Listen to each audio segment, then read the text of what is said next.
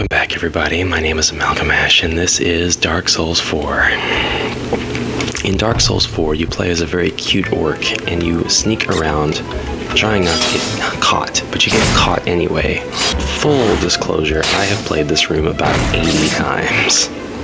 I have played this room so many times, and some of the times that I've played it, it's been a blatant, why did I do that? Crap, that was a total mistake. And other times I've played it, it's been, what? Why did the enemy see me? How did the enemy see me? Are there mechanics that I'm just not aware of? I was having such trouble with it that I decided to email Pon Games, who created this game. I told them that, I gave them praise for the game itself, and I said that I was really enjoying it, but I was having some trouble and I would like some help. And they gave me some tips for this room. But they said that the skeletons would not see me in their initial position, which means that there's no way that the skeletons should be able to detect your movement. They said that the scarecrows definitely move in vertical positions, or I'm sorry, not vertical, but backwards and forwards, and to move against their line of sight. What I have seen, that's true. They also said that if you stand on a different level that they shouldn't see you. Well, I shouldn't have stood behind that scarecrow, even though he was facing away, I think. We already knew that if you're on a different floor, you shouldn't be detected. I think we knew that, maybe. But one thing I did not know is that Smile Game Builder's eventing system cannot refer height, which means, in this context, that if I'm standing behind a wall, the enemy is actually going to be able to see me. So that's a big pain in the butt. I played through several times trying to play by the rules of the game and the mechanics that it seems are intended to happen, and they don't work. The developer was kind enough to link to me a YouTube video that showed off the gameplay from a Japanese player, and they seem to have no trouble at all getting through this room. They were discovered twice. They still made it through the room after discovering its mechanics of getting the rafts to float. So, because of what I have seen in that gameplay video, which was the Japanese version of the game, and this game and what I've experienced myself, I think that something was broken in between the versions of the game. I have constantly seen things that should not happen as far as the stealth mechanics go. I am constantly spotted when I should not be by rights by any of the characters. Now, that skeleton, he might have had a conical field of view, and that makes sense to me, but initially what got me, like right there, that should not have happened. And I should not have died as many times as I have died playing this game. Now, I have also tried to do runs where I go into the room and do nothing but go right after the scarecrows and kill them. But the stealth mechanics break before I get to that point, and the arrangement of the enemies in the room changes so dramatically that it makes it impossible for me to get through the room anyway. So what you might be seeing and might be able to point out from watching this video is some recklessness, some carelessness, some very blatant get out of their way, Ash, I can see you running right in front of them. But rest assured, I have played many times now, and I have done not that, and I have still gotten caught. So I think killing all of the scarecrows would be ideal, that's for sure. And then staying away from the rest of the skeletons, which I could have done, and I guess chose not to there for some reason, because I was under pressure. To me, that would be the best way to go, but then I have done that. I've killed, 2 of the scarecrows without getting in trouble with the skeletons. They would move around, but I wouldn't be near enough them that I had to start attacking them.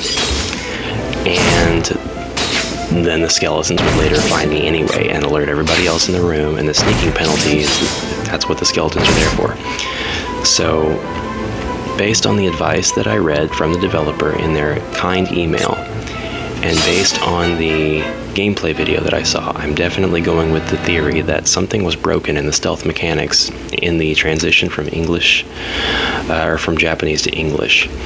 So for that reason, my fellow game players, I don't think that there is a way for me to properly complete this. I was told the skeletons won't catch me at initial sight. I was told the scarecrows only travel along their path and to move vertically against their line of sight. Nothing should have heard me or seen me there. And now the arrangement of the enemies in the room makes it impossible for me to advance again. I keep getting into these situations where it's close and it looks like I could do it. If only I could push the raft a little further. But then something like that happens and it doesn't seem possible at all. So for that reason, I think the only way for me to advance is to get into the project file itself that comes with the Healer Only Lives Twice DLC, which I have, and turn the stealth mechanics off entirely. If the game is not going to play properly by its own rules, then why should I? But that is something I actually don't want to do. I don't want to do that at all. And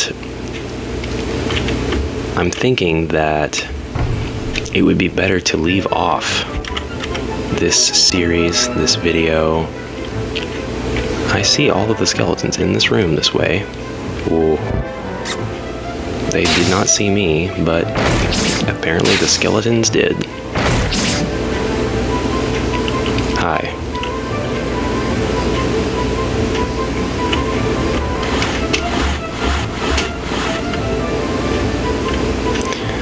And he is going to be an absolute butt, I see.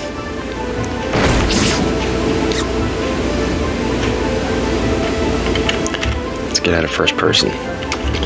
Yeah, so I think the best thing to do is for me to leave the episode here. The Japanese game player, they had no trouble getting through this room, even after being discovered twice, and then discovering the mechanics of the room itself and having to push the rafts into place.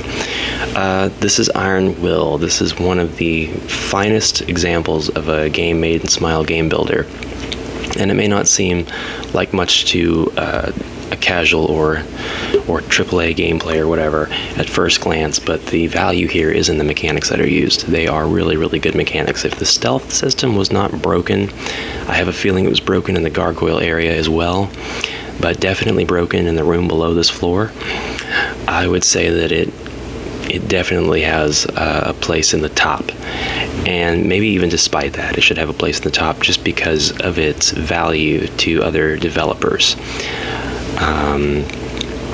The battle system is where it really shines. The careful planning of attacking each monster and not wasting any of your movements as you strategize and defend yourself is done very well. One of the things that disappoints me more than anything is knowing that I'm going to have to give up and I'm not going to be able to see Lost Body and Weaver, the Knight and Cleric here on my team, in battle. Much like when you play one of those really hard platformer games and then you get the ability to double jump, you might be overcome with a sense of relief. Something like, oh good, I can double jump now. I can get past all those platforms that I couldn't before. But what should also happen is that feeling should be accompanied by a very heavy sense of dread. Oh no, I can double jump now.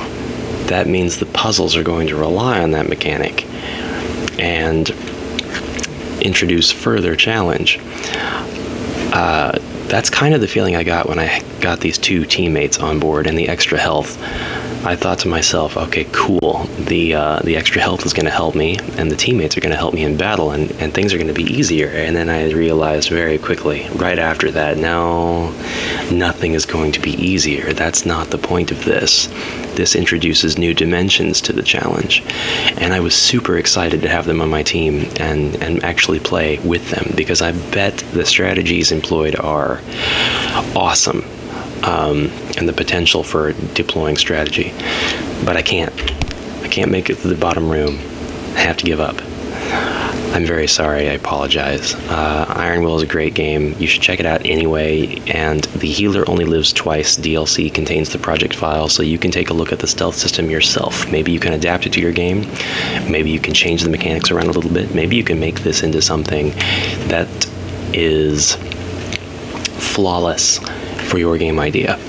And if you can, then I think it's absolutely worth it. So, but I have to stop here. I'm going to leave off here in the video and in this series, and I hope that you enjoyed. Thank you very, very much for watching, and I'll see you in the next video. Until then, bye-bye.